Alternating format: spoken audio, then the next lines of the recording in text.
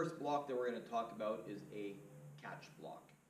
So from our defensive stance or our fighting stance, if you recall, I said that your right hand is going to be open at the chin.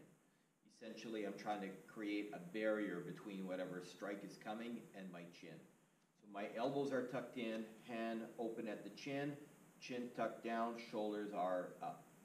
Essentially, the jab or the cross is coming towards the chin. I'm simply going to catch it and knock it down this way here.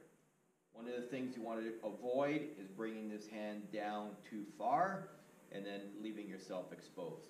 So from this position, I'm just knocking it from here, and of course I could block and counter with a jab.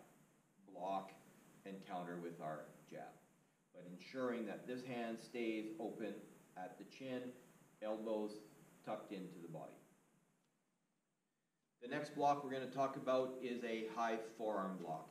So this could be somebody that's slapping you to the side of the head, either side, or it could be a hook punch. So essentially, again, we're in our defensive stance and our high forearm block. This time we're going to use our front hand to begin with.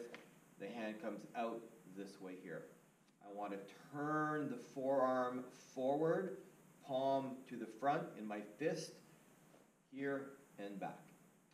I also want to make sure that I'm not just bringing my hand up, but this is nice and strong, almost like I'm meeting the impact or I'm striking whatever is coming towards me. So from this position, and if I was doing the other side, now I also want to turn the hip. So instead of just doing this, turn the hip into that strike. That's our high forearm block. The next block we're going to talk about is a downward palm block. So this might be something that is attacking to the body, could be a punch, could be a side kick, and essentially I'm just knocking from here, knocking this down.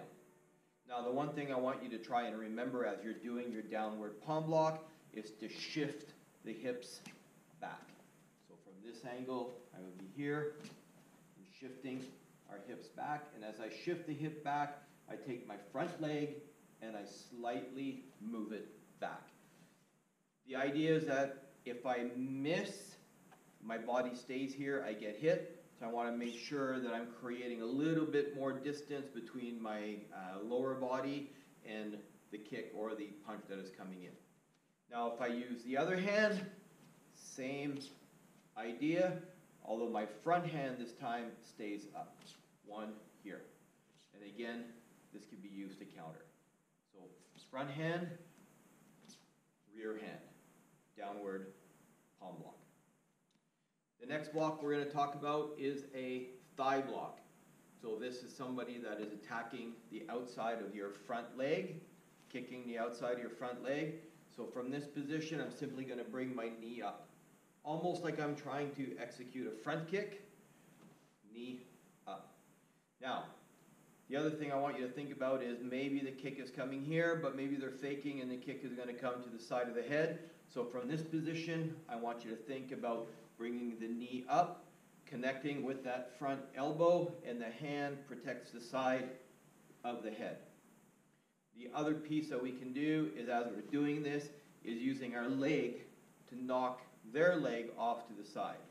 So here, so almost like I'm checking that leg as well. So from this position,